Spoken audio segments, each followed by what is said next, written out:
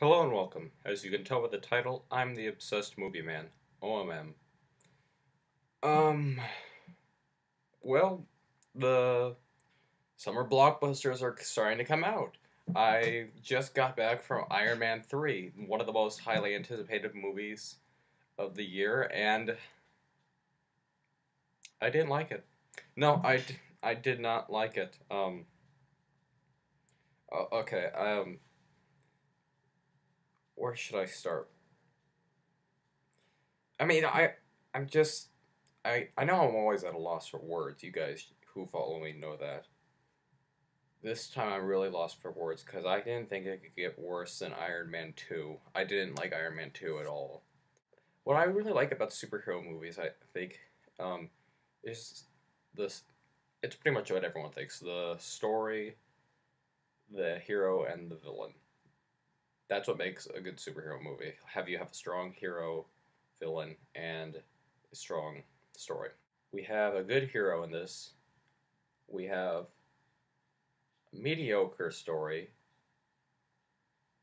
and a really messed up villain. Okay, I Iron Man 3, it takes place after the Avengers, and Tony Stark is having anxiety issues, which is one of the good, positive things I will give credit to this movie. They tackle anxiety issues very well. Although I don't think they ever come up with a resolution because Tony Stark has anxiety issues in this. And he's apparently, I think this is how it works. I got lost on this. He puts something in his arm so that he can just jump into his suit. That I think they did that. They did that in Avengers, but I think he injects something so his suit can he can just fall into his suit, or his suit just assembles like they fly towards him and they just come together. Okay, my question, and I'm sure someone in the comments will be able to explain this to me, because I've only read a few Iron Man comics. Um, how come the suit, like it, you see this in the trailer, it's not a spoiler, but I am gonna get into spoilers. Why does the suit attach to Pepper Potts and not Tony? There, when his house is being blown up. I mean, and how does she know what? Well, she doesn't know what to do. But there's another part of the movie where someone gets the suit and they apparently know how to work it. That would be the villain, not the Mandarin, but well, we'll get into that. So Tony's still having anxiety issues about all the stuff that went down in Avengers. Meanwhile, this there's a terrorist known as the Mandarin who's just blowing stuff up around the country, just creating panic and terror. And for those of you who don't know, the Mandarin is basically Iron Man's arch enemy from the comics. He's known for having these 10 rings that could do all these other things, which is kind of cool because when you look at when you remember the first movie, the group that the group that captured Tony Stark at the beginning of the movie of Iron Man was called the Ten Rings. So it was kind of hinted that maybe he would be in that one, but no. For some reason, everyone has a big deal. They're like, "What's Tony gonna do about this? What's Tony gonna do?" I don't think they necessarily said all this was like a lot of stuff was going down in America. They might have. I'm sure. Well, he's addressing the president of the United States. But I don't know. Everyone is expecting Tony to be on the job. No one on the news is talking about Shield. No one's talking about what about Captain America. They're all just going towards Tony. Tony, what are you gonna do? What are you gonna do? And this reporter goes up and says, "Hey, Tony, you gonna kill him?" And Tony, for whatever reason, I guess this is supposed to show his sense of courage. He's like, "I'm not afraid of you. Here's my home address. Come and fight me if you want. I bet you won't. You're a coward." Okay. I first off, I don't really see how Tony is connected with the Mandarin. Like, why would he have to say, "I'm not afraid of you"? Because nothing has really happened to Iron Man yet at this point. Second, it is stated earlier in the movie that Tony Stark is trying to protect Pepper Potts, from any danger at all. He's staying up late at night working on suits and stuff. He says he'll protect her. She's living with him, and Tony is just given the address to their house. And this is supposed to be a genius. Okay. Well, to be fair, she starts packing to get out of the house.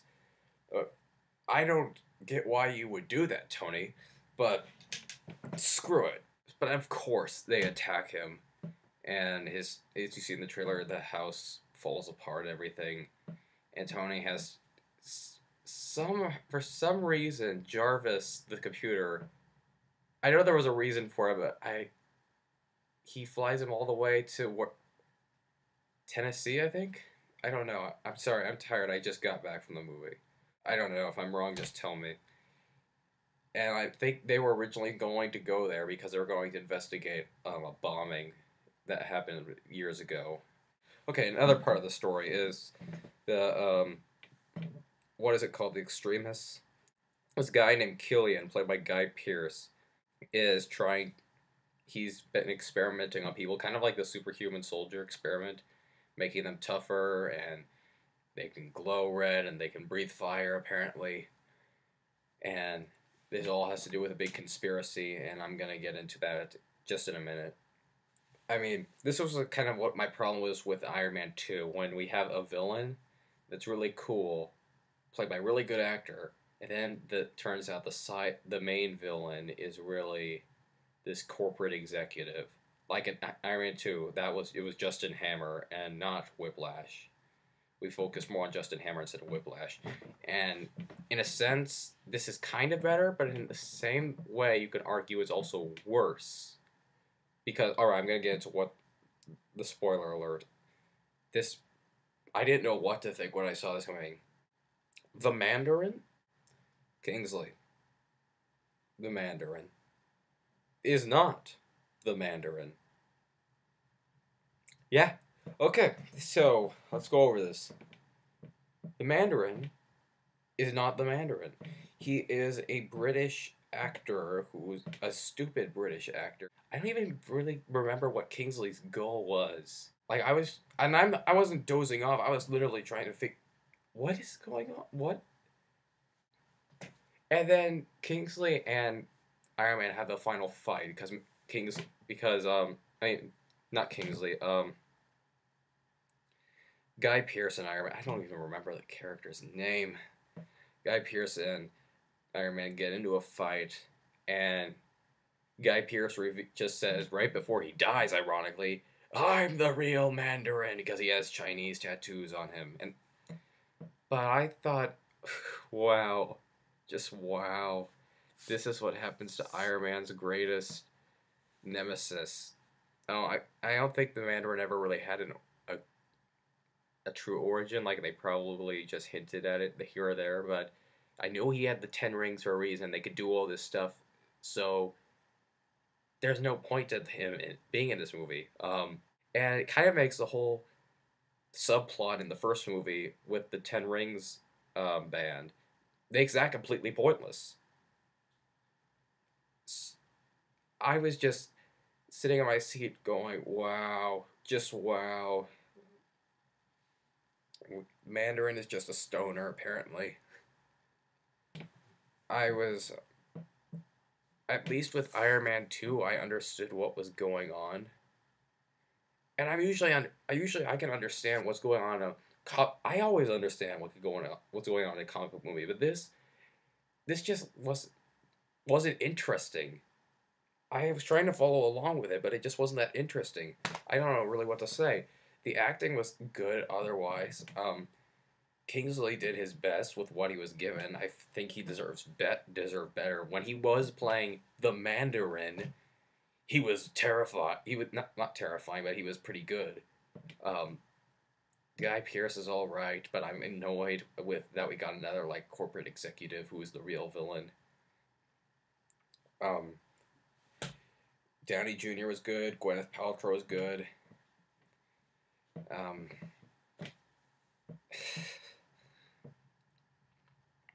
And Stan Lee had his cameo there. Okay, another positive I'll give to the movie. It has a good child actor. Usually, child actors are not that. You don't always get good child actors. This one is pretty good. The kid who's playing Harley, he kind of has this little bond with Robert Downey Jr. in this. He's okay.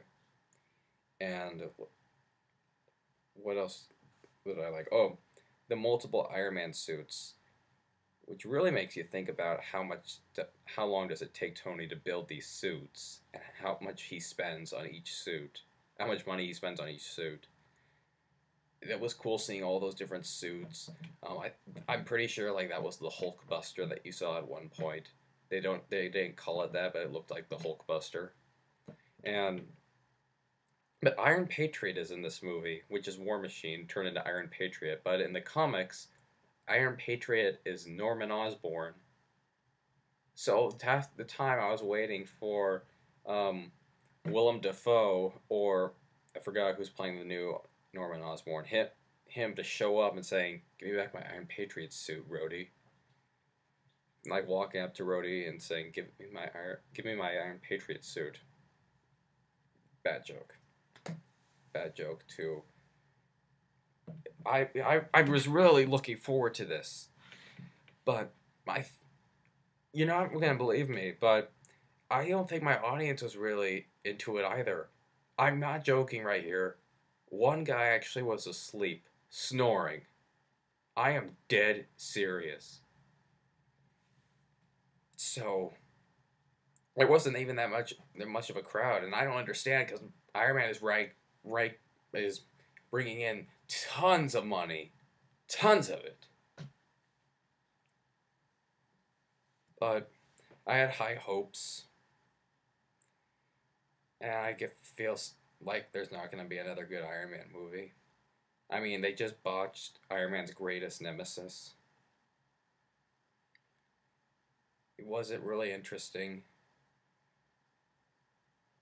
It kind of just felt like a rehash because it kind of always ends like the Spider-Man movies. It ends with Iron Man and having to save Pepper Potts, and it ends always at night.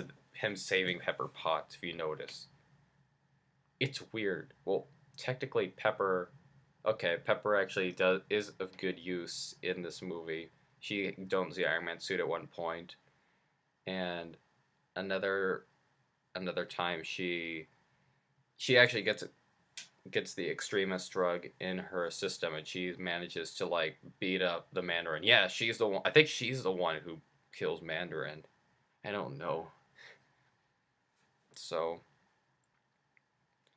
there are my thoughts on Iron Man 3. I'm hoping Thor 2 is better. I still don't know what to expect from that trailer, but it looks a little bit. I don't want to say it looks more interesting because I was really, really looking forward to Iron Man 3. This is a big bummer for me. There were three big summer blockbusters I wanted to see this year: Iron Man 3, Star Trek Into Darkness, and Man of Steel.